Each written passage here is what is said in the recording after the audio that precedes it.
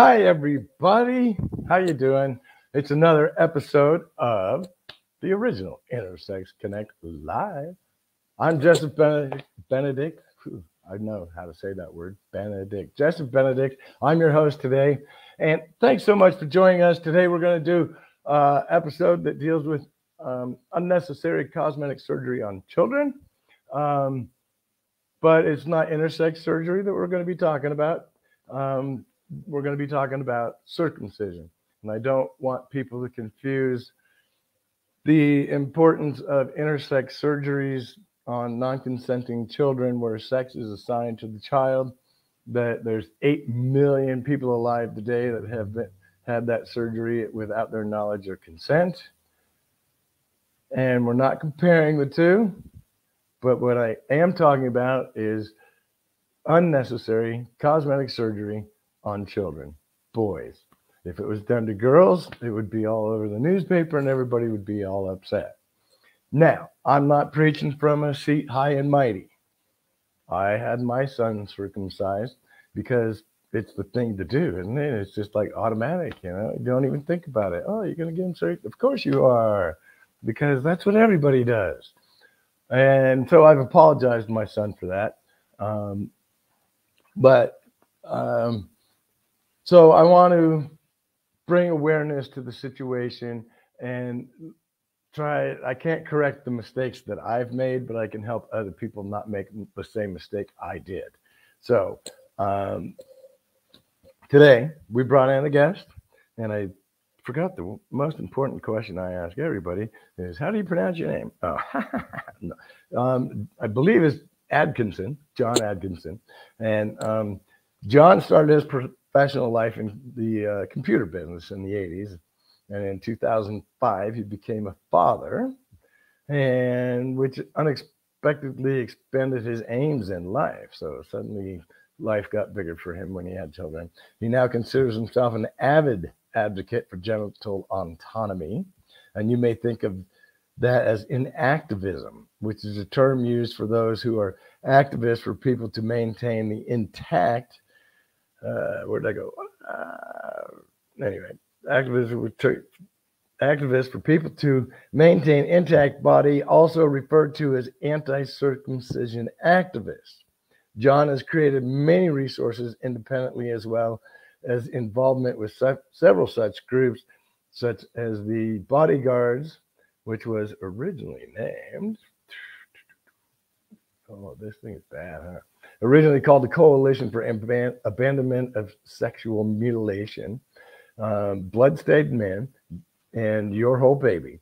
To name a few, John's created a website, GenitalAutonomySociety.org and twostomps.org, and has distributed educational material and on and on and on. John has been a very busy person, and he does involve himself with individuals to market individual items such as books, documentaries, informational websites to the public. And so if we can bring John in, that would be awesome. Hi, John. How you doing? Hey, Jesf. Good. Thanks for having me here. You bet. Did I pronounce your last name correct? It's Adkison. It doesn't have the N before the S. Oh, okay. Yep. Yeah, the most common spelling is Adkison, and that's yes. I apologize for not asking for the 15 minutes that we sat there trying to figure out what we were supposed to talk about. My apologies. So before we get going, I do want to explain that neither one of us are official representatives of Bloodstained Men. We are supporters of Bloodstained Men and do everything we can to help them in their goal. And so, anyway, going on, John has taught me a lot about circumcision. And so basically, I want to get a good understanding of like how this all started and where it all started. So in my mind, and I don't know if I'm accurate or not, circumcision started back in the old biblical days, and it was done by what would now be Hasidic Jews. Is that correct, or am I like miles away from accurate? Well, technically, as far as we can tell, it started before Abraham, right? Before Abraham was supposedly told to, circumcise the foreskin, or Right. circumcise the flesh of the foreskin, as I've seen it in biblical texts and the Torah. But there's a book out wrote by Rosemary Romberg. She passed away not too long ago, but and there's a second edition of that now. I helped her and some other people. Ulf Dunkel finish it off. So it's available on Amazon and stuff like that. But as far as we could tell, it was happening before writing happened, before any kind of written history. Right. And really, if you look at sexual abuse in general, it even occurs in the wild, in wildlife. I mean, just the other day I saw something going at it with a penguin. Okay, so it's pretty disturbing. And right. So the book, Rosemary posits some ideas about why it started in the first place, and it really comes down to one thing: control, trying to control sexuality, and so it was mainly built in. It's what back then as well as now, it was mainly to minimize masturbation. Is that right? Well, according to written information from Dr. Kellogg, and that's the same Dr. Kellogg that's related to Kellogg's Cornflakes and the Kellogg's Corporation. He and his brother invented cornflakes, but Dr. Kellogg, along with some other doctors of that time, thought that it would reduce masturbation or touching yourself down there. And he wasn't sexist about it. He was also picking on girls too. As disturbing as I know a lot that is to a lot of people, but when you learn about how the anatomy develops down there, and you learn about it when you actually study intersex stuff, that things happen down there that kind of necessitate that we touch ourselves down there. So it's actually a very normal thing that needs to be done, but it disturbs people. So back then, during the puritanical era, they thought that they needed to stop that because it caused all these illnesses. Right. So Dark Ages thinking, anyway, and I'm just like confused or amazed, or I don't know the right word, that somehow it got from these biblical times and not to help children or boys, girls and boys, not masturbate so much, or how it became mainstream in America that it's a religious practice mostly, but suddenly like everybody's doing it. Yeah. Up to the late 1800s, no man, all the founders were intact. It was not a thing until it really started ramping up. And you can actually look this up, look at charts on this. It really ramped up around World War II. There was ideas about it reducing syphilis, which is actually wrong. New studies really disproved that from Denmark and Canada very recently, actually, and but it kind of is the French fries of the hospitals, because when you look at how birth started becoming medicalized and becoming a regular thing in the hospitals, so did circumcision, because what they started doing is asking parents, well, do you want your son circumcised? You just had a baby. Do you want him circumcised? Right. Yes or no? And it kind of goes like, well, do you want fries with that? Yeah, you want circumcision with that? Yeah, it's it kind of comes across as if it's an upgrade. Hey, you want leather seats with your car? It's well, kind of, yeah, I kind of do, yeah. It's a sales technique.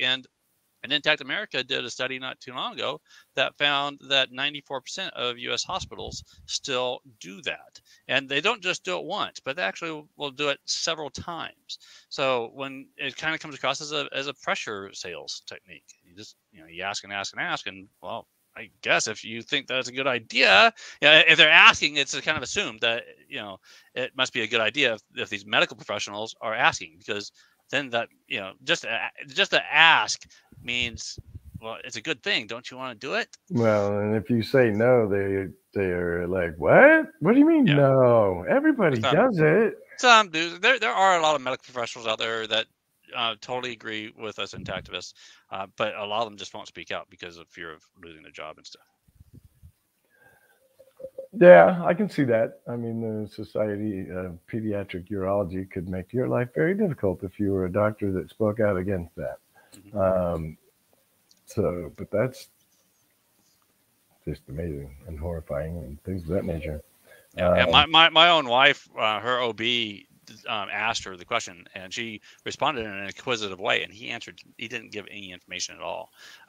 Luckily, she didn't feel comfortable with him in the first place, so she changed to a midwife, and the midwife provided her information. And after she read it, she was like driven to tears, and she's like, "John, you got to see this." I was like, I don't really. I was like, I don't care. I'm fine with whatever you think needs to be done. Or not done. But she was like, no, you already had to make this decision with me. I'm not doing this by myself. And that started me down the rabbit hole. And I was 35 years old here. So, right. And so that's over. My oldest son is 16. So that was nearly 17 years ago. And it didn't just happen overnight for me that I was like, a switch happened and I'm like totally against it. Now, I mean, over time, I've learned more and more and more and more about it. And the more that I've learned about it, the more I absolutely hate about it. And that expanded, not just with male circumcision, but it expanded. I always thought that female genital mutilation was bad because, hey, that's the words I use, right? So it's right. Like, they didn't use circumcision, which a lot of people think of as a good word. So that was the words that were being passed around. So that's the propaganda that goes along. But I also, just so people know, I'm wearing the shirt, but again, I'm not a member. I'm not a board member. I'm friends with them, and I've actually protested. And Brother K, he actually gave me one of his old pair of pants to protest with. I still have them, and I proudly wear them. Find Brother K on Facebook. Yeah, but when I did that protest with him, I met an intersex person. Yeah, there's Brian Harity there. And that intersex person told me their story. And that got me down that rabbit hole. And my understanding of the intersex situations expanded too. So the whole genital cutting ritual stuff has just piled up more and more in my head over time. I can imagine. Interesting that you were able to get that information before your child was circumcised, and that it affected you in a way that you have. I don't know if I could say you actually dedicated your entire life because you still have a job and have to earn a living and things like that, but you have dedicated an enormous amount of time for being an activist. And when you first started, because you probably didn't know the word inactivist when you first got going into this, was it difficult to find people that supported your opinion in groups, or did you because intersex people, we talk about Intersex Island all the time, and it's the time where you realize you're intersex and then you suddenly realize that you're not the only one. Yeah. And it's kind of like that. Was it difficult to find other people that believed as you did? In person, absolutely. The internet and the social media has really changed that for me as well as everyone else.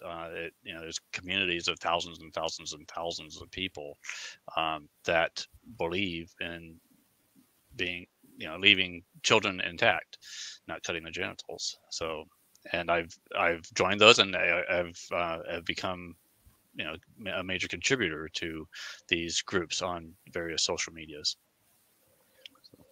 Right. There's a worldwide group that suddenly the name escapes me. The Bodyguards. That one. Which was called the International Coalition for the Abandonment of Sexual Mutilation, and I'm proud to have been invited to be part of that group, and we started over a year and a half ago now, having regular meetings every month. These people are from Australia, New Zealand. We actually had an intersex person from New Zealand join our group. People in several places in Europe. Dr. Fahmy from Egypt. And some African people. There's some limitations on internet connectivity in Africa, but everyone that could possibly participate on Zoom got involved. All that we could invite. So it was really great to get together with all these people and collaborate. Right. And through that, were you able to find out around the world, like other countries, they don't have the same attitude toward circumcision as we do in the United States, do they? No, absolutely not. In Europe, it's almost unheard of. And they quite often, I hear stories of people they're finding out that we do this here, and are like just shocked. It's like, United States, really? Yeah. Because you're doing that. How backwards are you? Oh. Yeah. And then you hear people in places like Japan that's like never ever heard of such a thing at all. In places like Europe, it's like it's only a Jewish thing or maybe Muslim thing, and so not people will speak up very much about it. And it's like, well, let the Jewish people or the Muslim people, figure that out amongst themselves. Well, here in the United States, the majority of men that are cut are not Jewish or have any kind of Jewish or Muslim connections. Right. It has nothing to do with religion. And places like Iceland and New Zealand, and Iceland and Denmark have actually seriously explored banning the practice completely. Iceland had a 4-hour debate. You can find it on YouTube, 4 freaking hours, about banning it. Denmark had a vote in their legislature about it. You can go to check out Intact Denmark and learn a little bit about that. Unfortunately, the United States got involved in that, and I actually wrote a blog article about this. But during the Obama administration, a law was passed that involves international relationships, and that law basically says, well, if you speak out, if this country speaks out or persecutes people that support male circumcision, that could be a problem between America and you. So that I think that is the main reason why Denmark did not move forward. Really? Say that again for the people in the back. They actually made it part of the law that if a country is anti-circumcision and they go after people that are or that are pro-circumcision, that the United States will have a different relationship with them.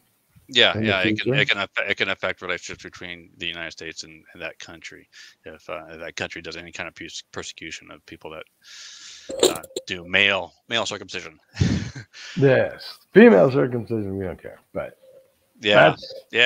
all right, and I know people right away you just said that, and a lot of people are gonna say that's totally different. Well, no, it's not.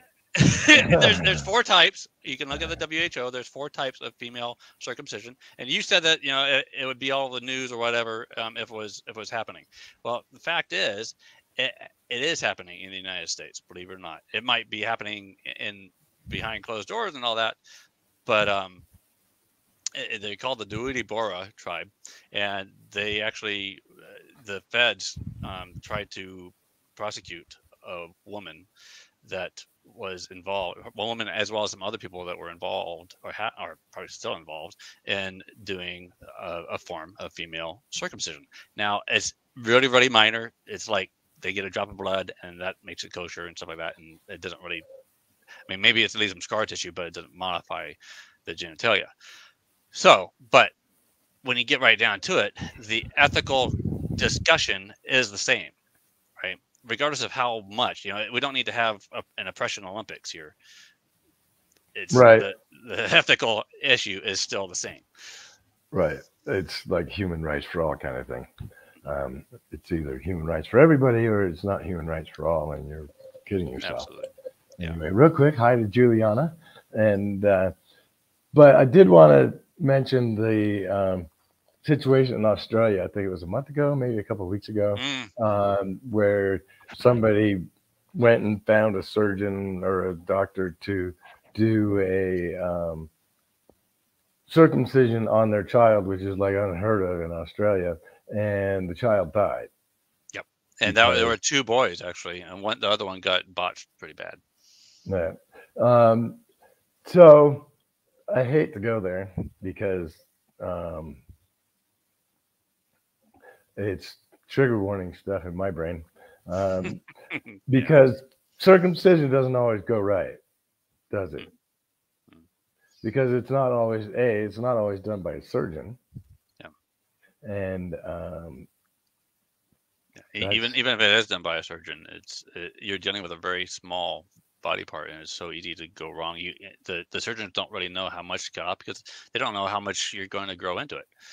Right. At that point, I mean, you're intersex, and you know how intersex, just because of intersex genitalia, how genitalia develops while in utero. Well, who says that it stops developing after you're outside of the uterus? It's continuing to develop. Everything else is developing still, isn't it? Yeah, I mean, they talk about hidden penis or buried penis. Right. A lot of times, that's just the penis is still developing.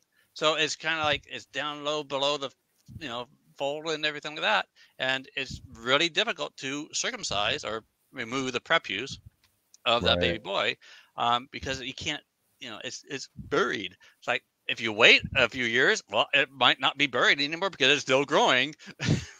Right, and then if you wait a few years, you could wait a few more and let them decide for themselves. Yeah, just a thought. So, all right, we got all sorts of people in here. What do we got? Any blade that touches genitalia is mutilation. Yeah, absolutely. Well, some people do like to have cosmetic surgery on their genitalia, which is perfectly fine. And I don't not support that idea. But any blade that touches genitalia without the full knowledge and consent of the person it's touching, that is absolutely mutilation and should be against the law everywhere. Yeah. And as far as I'm concerned, if you're doing it to a child, it's sexual battery of a minor. Absolutely. Because, well, and not to get screw the details. If you're still with us and you're listening, because the actual process of doing the circumcision, the first thing they do is retract the foreskin. Is that correct? Mind if I show this? Yes, go ahead. I was hoping you were going to pull that out. Yeah. So I mean, it's the knitted penis. Yeah, it's my mock penis. It's not perfect because it doesn't have it's not stretchy. It doesn't squeeze up here at the end like everybody does on the real thing. But one of the first parts of the procedure they typically do is they stick a blunt probe down in order to separate the inner mucosa of the prepuce, or the foreskin, as it's often referred to, and the glands, because those are adhered together during early childhood, and it slowly separates. The synechia breaks down, and it slowly separates over time. So yeah, that's one of the steps. They're actually inserting something into the genitalia. Right, that's the first step, and they don't do it with any painkillers. They're getting better and better about using painkillers. But yeah, I watched one where they stuck the needle at the base of the penis, and it's still extremely disturbing, and you still hear the babies cry and everything like that. And I wouldn't want that done to me. Yeah, it's horrible to think about, because when they're in there separating the glands and whatnot, they might be removing glands as well. Yes. Yeah. Yep. And yeah, it can end up with chunks of the glands missing over time. So, what's the purpose or benefit of having a pupus? Prepuce. Well, first of all, it keeps the glands moist and smooth. You can find pictures on circumcisionharm.org, for example. I mean, not safe for work type of place to go. But if you want to see real images of things, that's all supposed to be moist and smooth, and it's supposed to be an internal organ. It's kind of like your tongue inside of your mouth. It only comes out when you need it to, or it's supposed to come out. And for me, my biggest, well, I don't know, that's my second biggest thing is the rolling mechanism. It's a fold of tissue. It's not just a flap of tissue like your eyelid. It's a fold of tissue, and when things happen, it unrolls, as you can see down the way, and that's necessary to accommodate erections. And if the tissue isn't there, then it has to pull the skin from somewhere else. You might have, there's a little bit of stretchiness to skin, yes, but that stretchiness is limited, right? And if you're a grower instead of a shower, you're pulling up on things like your scrotum and on the bottom base of your stomach, which ends up causing things to bend. And if you know how you get wood, it's not very bendable of wood. It's not supposed to be bent. So is that what Peyronie's disease is? Are you familiar with that? It's having a unnatural curve in your penis, and they can now fix it. Yeah, I'm like, how many of those were caused by circumcision in the first place? Yeah. Well, the way I've seen it presented is that there's like a buildup inside around the corpus cavernosum that makes it get bigger one side or the other. But what I've often seen, and what men have often complained about, is because they don't get cut at a perfectly 90-degree angle. A good engineer understands this. Then you end up if they cut this way or this way too much, then one side ends up being tighter than the other. So you end up getting a little bit of a curvature because it's too tight on one side or another. Right. So I don't think that that qualifies as Peyronie's disease. And who knows whether... I don't know either. I was just asking. Yeah. Who knows whether it's being diagnosed properly. Right. But there's 90 different nerve endings or something like that I was reading about. Are you familiar with that? So you can watch the American Circumcision documentary. It talks a little bit about this, but it's fine touch nerves. And the documentary refers to the Sorrell study, SORRELL. LS, I think. Sorrels. Spell that again. Oh. SORRELLS. Yeah, Sorrel study. But yeah, there's multiple accounts that come up about this, and one of the favorite things are the pro-cut side of this likes to attack it as a 20,000 nerve endings. Some people say more, some people say less, but Meissner's corpuscles is fine touch nerve endings, and it's kind of like the nerve endings you feel in your hand. All right, when you just run your fingers over your hand real lightly, it feels very different than if you run fingers over your hand on the other side, right? Because it's a matter of how many Meissner's corpuscles are in that end. Kind of like the bottom of your foot. Yeah, and when you look at the Sorrell study, it shows that particularly around the frenulum, there's a lot right there, and then it kind of just it's less as it goes down the penis.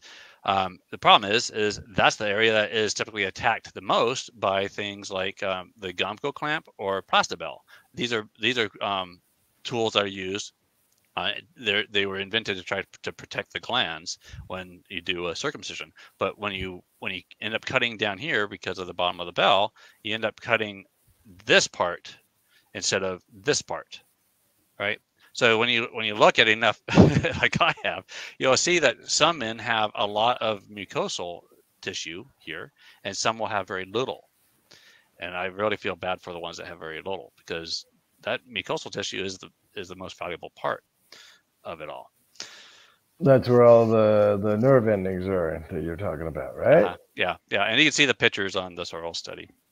Right, but if it was a way to stop masturbation to begin with, wasn't that kind of the point, to remove the sensation and feeling that was available? Well, if you actually look at Kellogg's writings, it's also he actually said to not use any kind of anesthesia because you want the child to remember.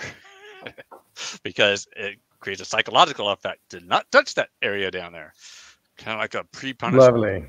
Lovely. Yeah. And yet, until 1978, they didn't think that children could feel pain at all. Yeah. Taylor, Cole, and Lockwood or something like that. Yeah. But all my surgeries were done without pain relief. They did put me to sleep with ether gas, which is a real treat someday if you want to know what suffocation is like. But after that, that was it. All right, so I just lost my train of thought a little bit. So give me a second because. Well,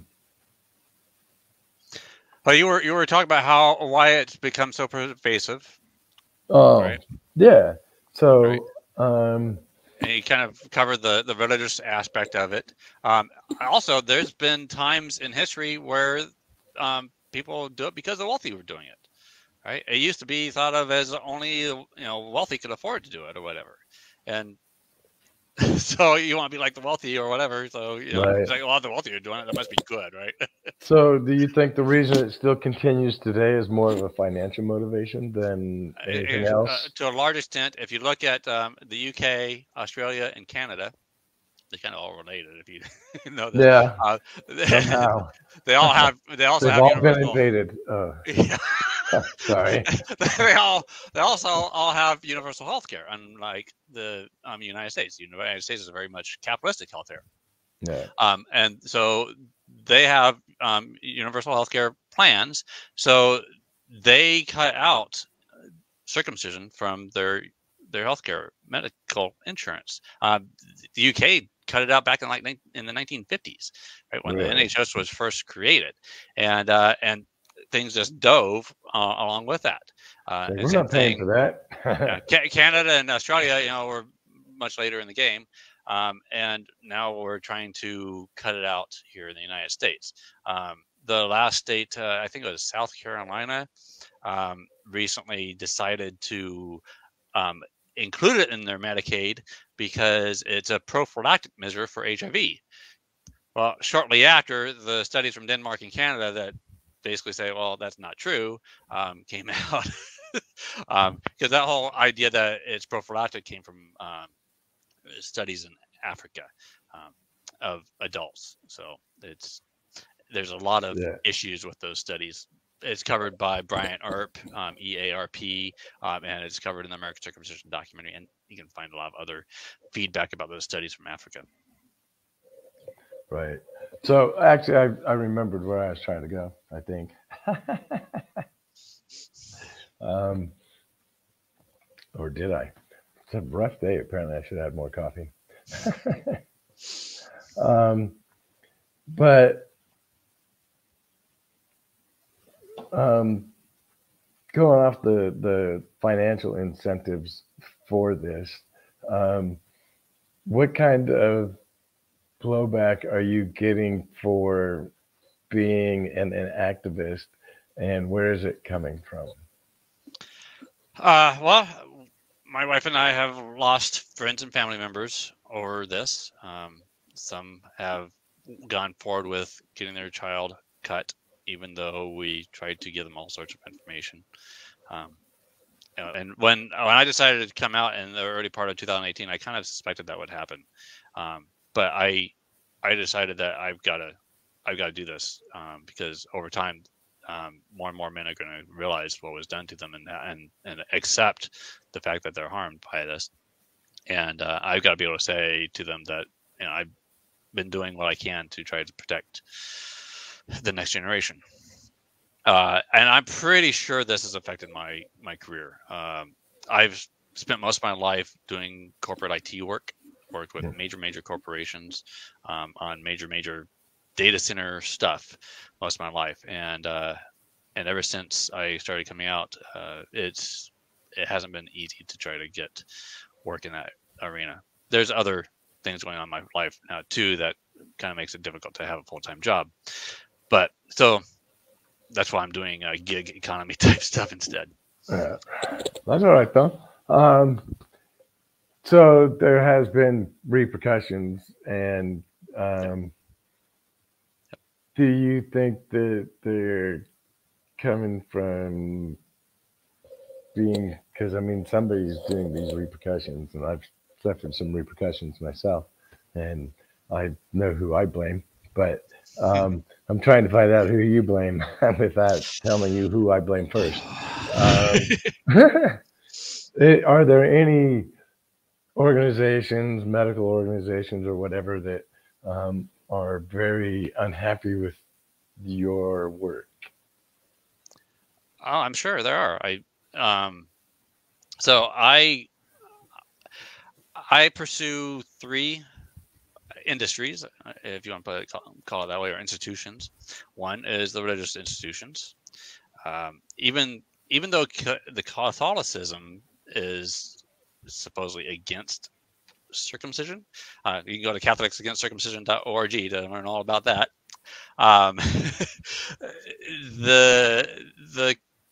The Catholic leadership doesn't talk about it. In fact, I've been doing some Uber driving, and I actually picked up, I'm pretty sure, yeah, it was four or five high school students from a Catholic school. And I usually keep the new edition of this book as well as this book. And show that again. I couldn't see it. It's Circumcision Scar. It says Jay Jackson, but I think his real name is something else. He's actually in LA too, and I did get to meet him. But I asked him, what is the Catholic stand on circumcision? One guessed, and as in yes, and the others were like, I don't know. It's like, how can you not know?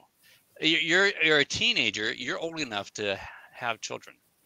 You should know. They should be teaching you this stuff. And it's coming. I mean, this largely comes from religion, particularly, most, kind of circles around religion. So they should be talking about it. I've actually also pursued people in the Lutheran Church because that's where my wife is involved. And I've had 2 actual very upfront talks with leaders in Christian churches, and they say, well, they're too afraid to discuss the topic because of they might be called anti-Semites and end up losing half their congregation. So, so I mean, telling the truth. What's going to have to happen is people are going to have to turn this around and say, hey, okay, I'm angry that you didn't teach me. I'm angry that you didn't teach me, and I ended up getting my son cut because you didn't teach me about what this is and the importance or non-importance of it is in my religion. So, and that the public education system, they don't talk about genitalia really in sex ed. They talk about how babies are made. Condoms and abstinence. Yeah. They don't talk about pleasure side of it all. I mean, I get it. It's taboo. And I think that's the last place I have much hope for getting this information out. Medical institutions and religion, they have no excuse not to provide honest information. Yes, but they don't, in my opinion, because my biggest problem being an intersex advocate is the Society of Pediatric Urology. Because they're the ones that are fighting all the legal bills and things like that, and they got stacks of money that I could never even compare to. And they're like, the California bill just got taken off the table last week, or in the last week. Did you hear about Austin, Texas? No, what's going on there? They made it illegal in that town to do intersex normalization surgeries. Really? Yeah. I'll have to look into that. Problem is you just drive over to the next town, right? Oh yeah, I know, but that's progress. Yes, right? I'll take baby steps. 2 hospitals, Boston Children's and Murray's Children's, that have both apologized, and they're taking some different attitudes, I guess, to a certain extent about it.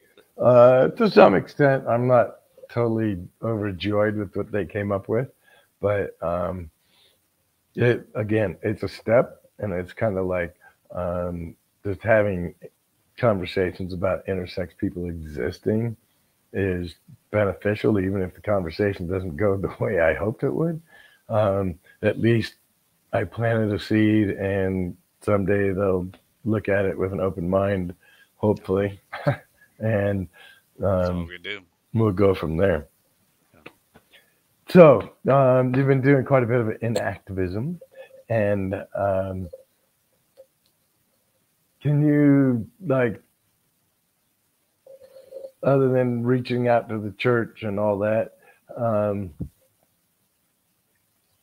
what have you been doing for your in activism, and what have you found that does work, and have you found anything that was just like total waste of time and you're sorry you wasted your effort on that? I don't think there's much of anything that's a waste of time. But what is most effective, that's another thing to discuss. It's hard to say, honestly, what is most effective.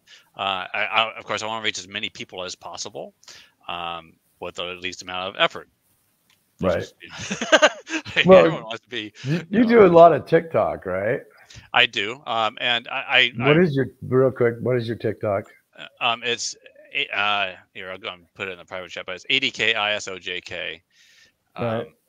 You can put it in the regular comments if you want instead of the private and chat. It's my it's also the same handle for Twitter and Instagram.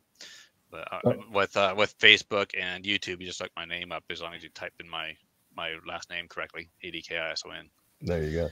So, but your TikTok adventures seem to get a lot of comments, shall we say? Well, you know, I discovered TikTok a while back, and it's been what, a year and a half now. And yeah, I have 4,400 followers and 397,000 likes. That's, you know, that's good. Pretty good. I'm not a popular singer or comedian or something like that has, you know, a million some followers, something like that. But I keep thinking, you know, this one day this whole issue is going to blow out and everyone's going to want to put an end to it, so they're going to support each other and you know, we're going to have lots of followers. But in the meantime, I discovered TikTok, and I discovered that it has a very different algorithm compared to lots of social media platforms. And it's a good algorithm in that it busts out of the bubbles, right? You can go to Facebook, you can go to Reddit and whatever, and talk within groups of other intactivists, and we'll like rah each other. Yeah, and that's all you're ever going to see. Yeah, that's not changing anyone's mind about this. That's not getting the information out there to the public. You know, I am thankful. I am so thankful that information was given to me, right?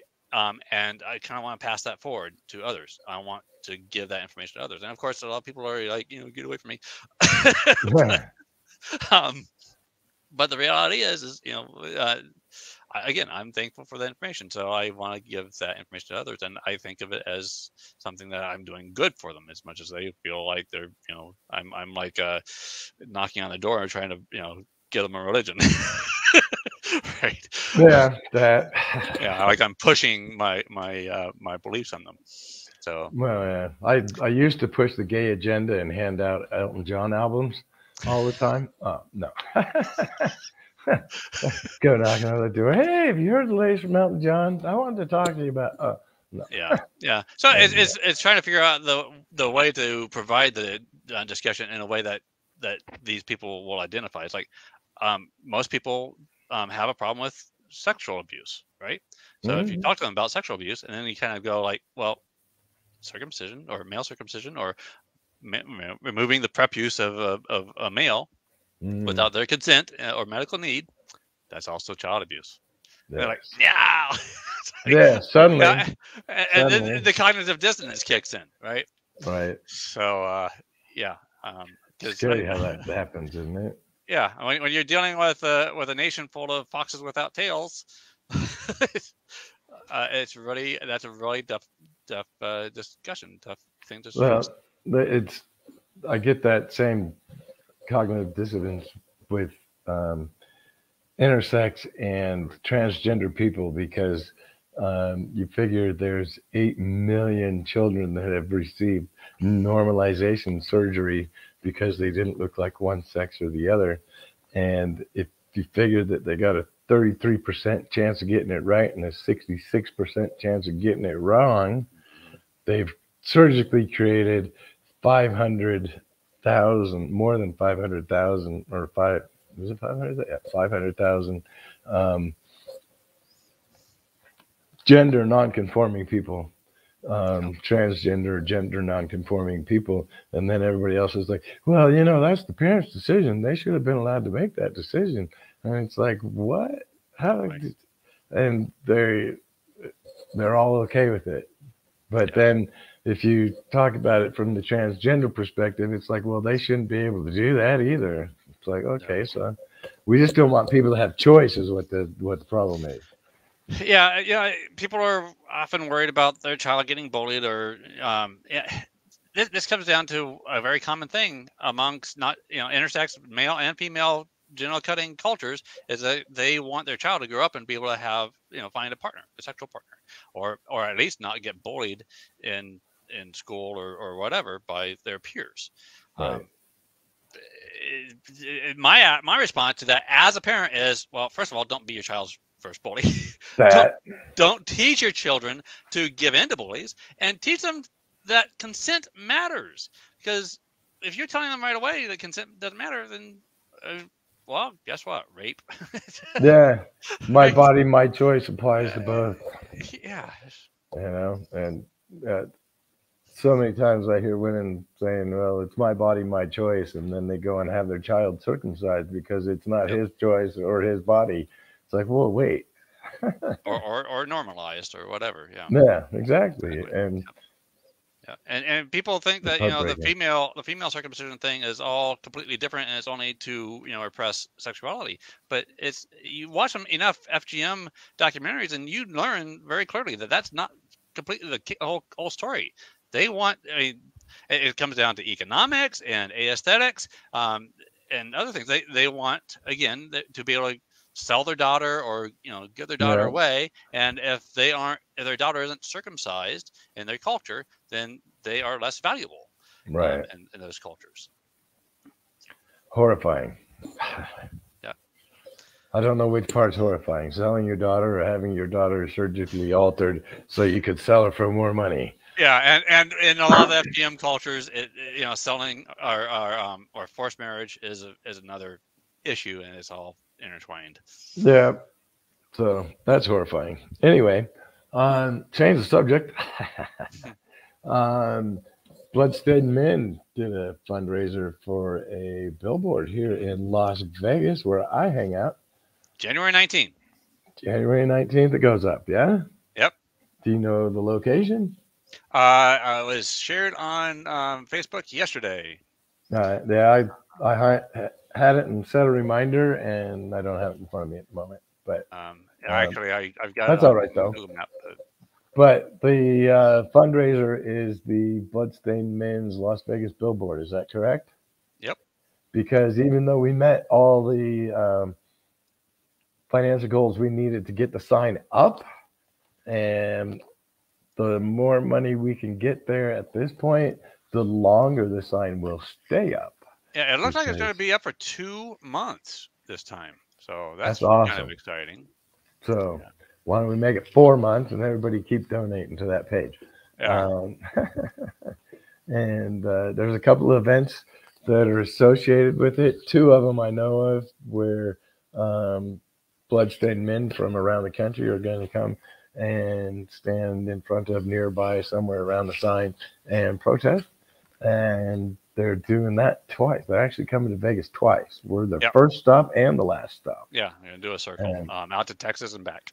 Yes, because there's several billboards that they are going to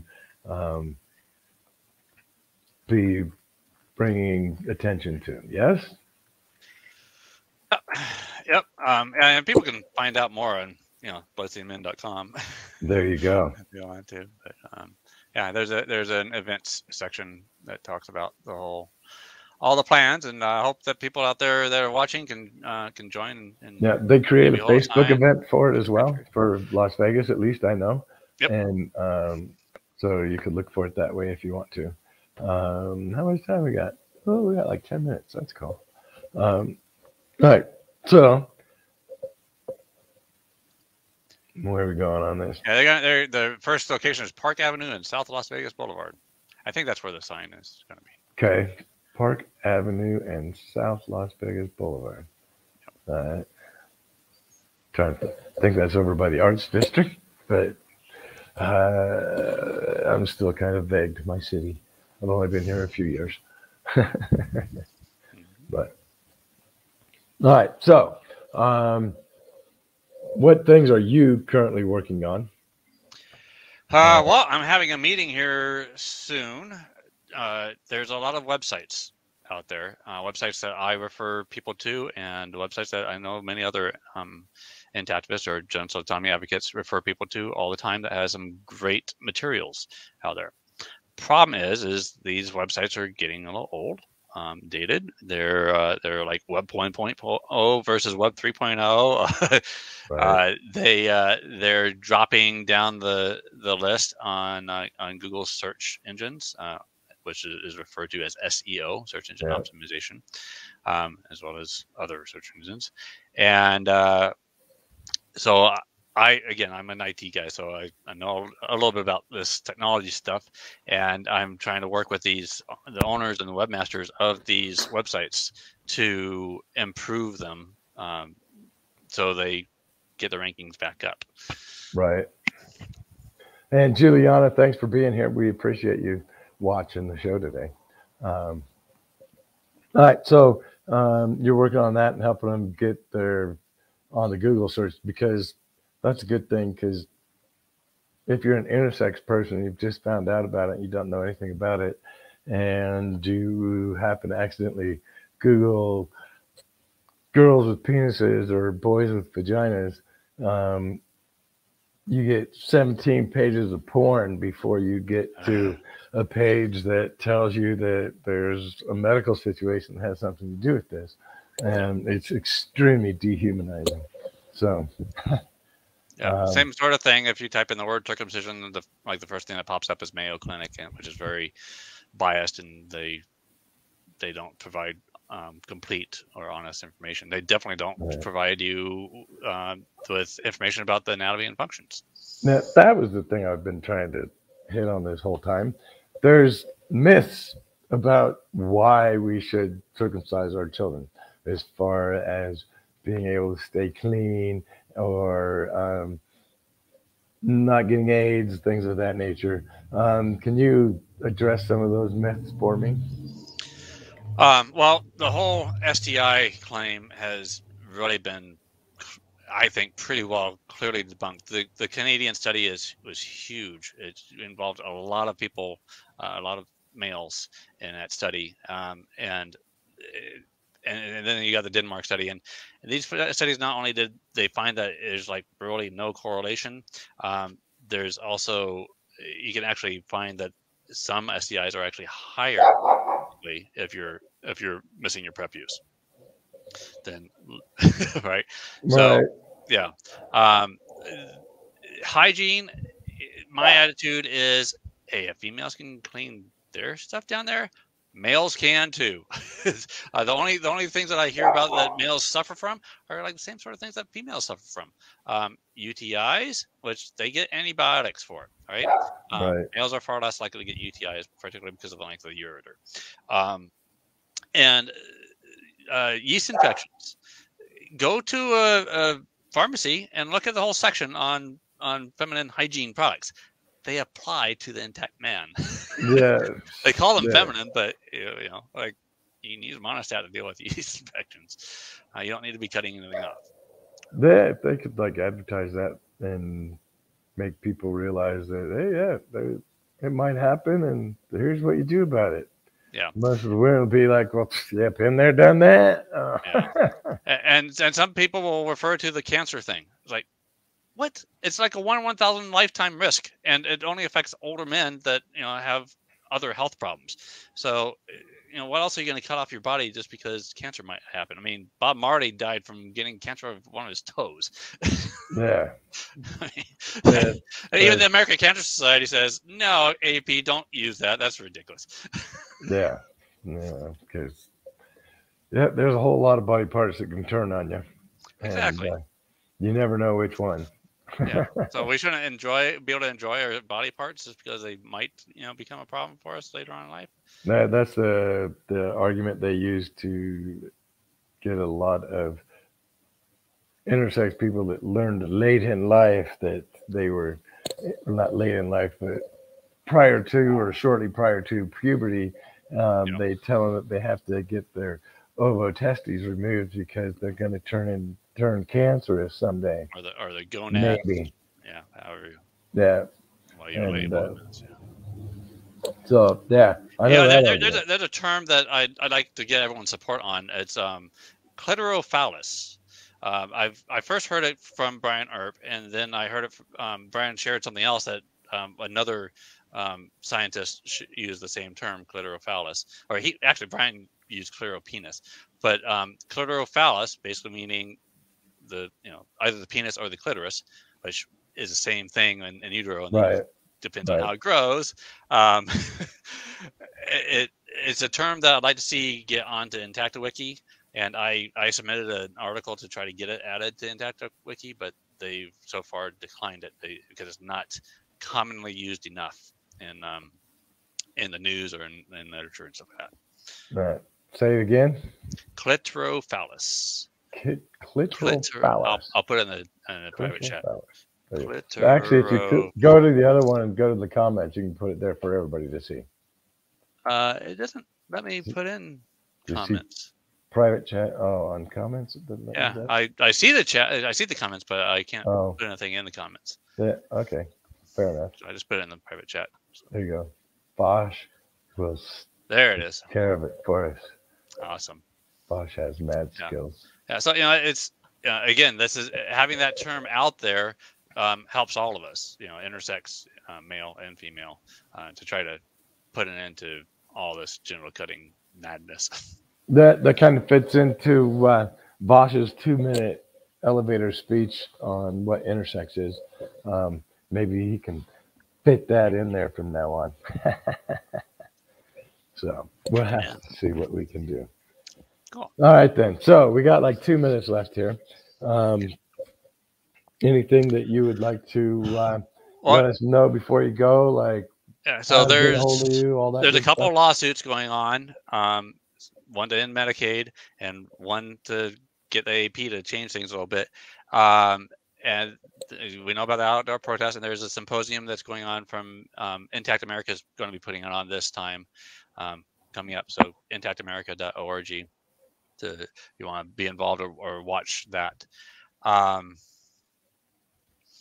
And I implore everyone to share information about this this topic as much as possible.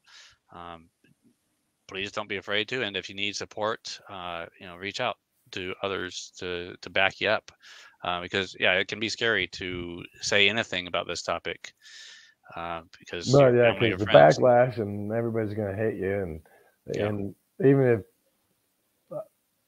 if I don't know if it's empathy or what, but I understand where people would be a little bit reluctant because they've already done it to their own child. So they really don't want to hear about it. It's like, don't tell me I was wrong. Yeah. You can't tell me I was wrong because I've never been wrong with my child. And because no parent ever is wrong with their own child, are they? Well, maybe. Yeah. Many times, actually. Like I told my son, it's his job to recover from the things I screwed up as I try to recover from the things that screwed me up. Yeah, learn better, do better. So, all right, John, I really want to thank you for being here and part of the conversation here on the original Intersex Connect Live. We do appreciate you and all your information. Anybody that needs more information, contact John and or several of the links that are in the chat. We appreciate it. We appreciate everybody being here. And John, once again, Thank you very much for all your information and your time. It's been very, very informative. I appreciate it. Thank you, Jesf.